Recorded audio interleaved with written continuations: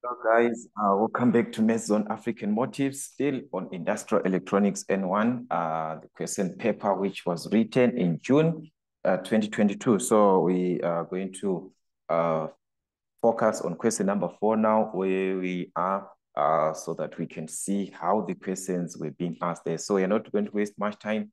The first part of the question was various options are given as possible answers to the following questions. Choose the answer and write only the letter A to D next to the question number 4.11 up to 4.12 in the answer book.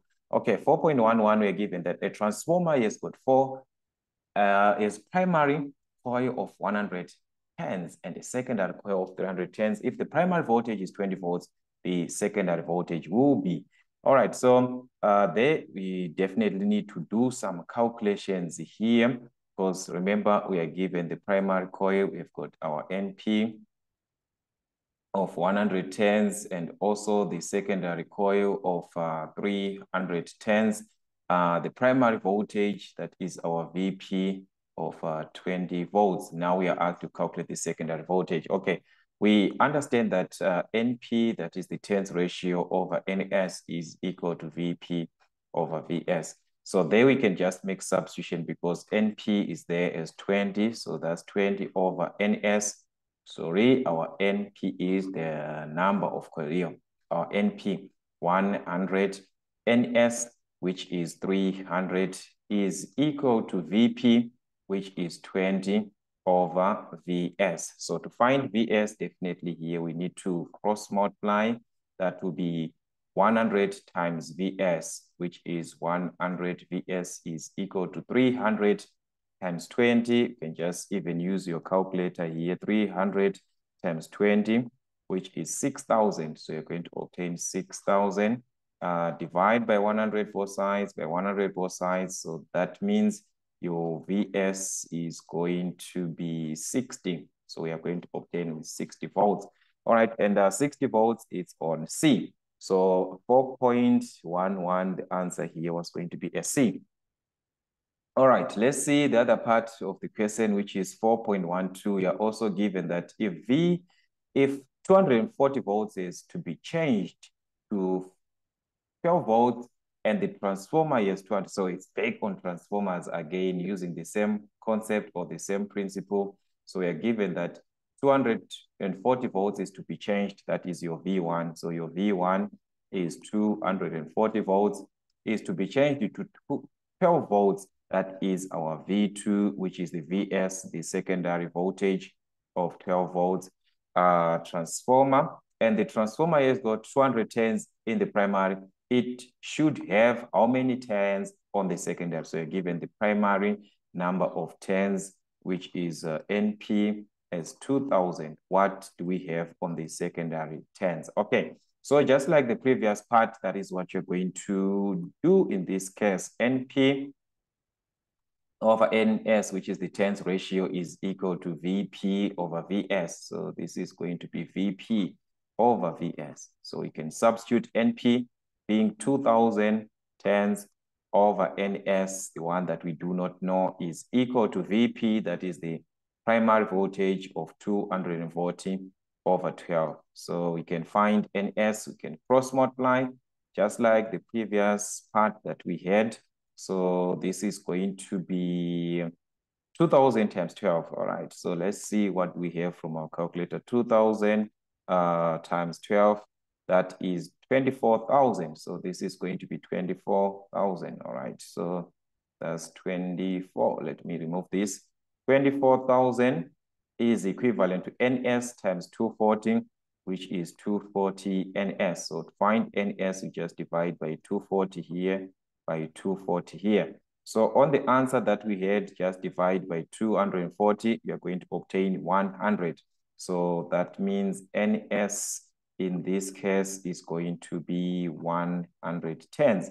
All right, so as you saw that this canceled and canceled to remain with NS. So that's 100. Where do we have 100? 100, we have it on A. So our answer in this case was going to be A. That is what we are going to have on 4.12. So that was 4 marks for transformers. All right, so 4.2. That is where we are now on 4 point. Draw a neat label diagram for each of the following waveforms. So these are waveforms. You are not doing anything. You're just indicating or showing what a DC waveform is like on 4.21 a DC. Remember, DC is just a straight line waveform. Okay, so let me just show you what do we have here. So this is your DC. Just show any voltage here. You can show 1,5. You can show any voltage, but it's just a straight line, positive and negative. So it will be positive. Remember, the voltage is transferred. A current flows when it is on the positive. So that is the indication of a DC. All right, we move on to the 4.22, which is a sine wave. So a sine wave, you must know it by this shape. All right, so that is your sine wave. From the presentation, we can just name from 0, 90, 180, 270, 360, and so on and so on and so on and so on. So that is what we have. So this is the time which is measured in seconds. And this is your amplitude in terms of the voltage. So it can be voltage or it can be current, whereby we've got the maximum and the minimum values. So it changes from positive to negative. That is the most important part. So you're given 1 mark for the curve, the correct axis labels, and the correctness of the graph.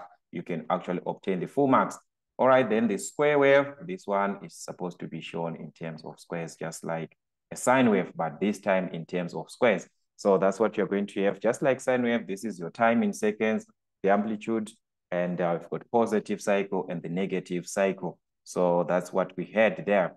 All right, on 4.3, we are now given name 3 factors that determine the strength of the magnetism produced by a coil during, through which a current is flowing. Okay, what are the 3 factors which determine the strength of magnetism? So what are these factors? Name 3. Just name 3. Why is it like I'm seeing something, okay, produced?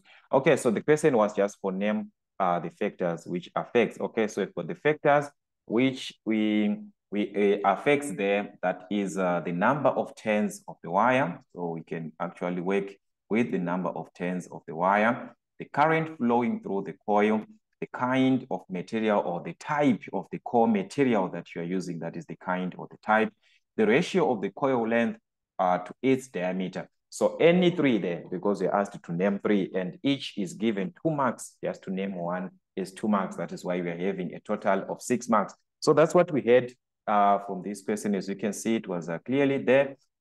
Easier, but you just have to revise as much as you can so that you'll be able to obtain the full marks from these typical questions. So that's what we had, guys, for Mason African Motives, still on Industrial Electronics N1, working on past exam papers, revisions, so that we understand what the department actually needs from us and how are we supposed to answer those typical questions in any future exam. So that's it, guys, for Mason African Motives. Till we meet again.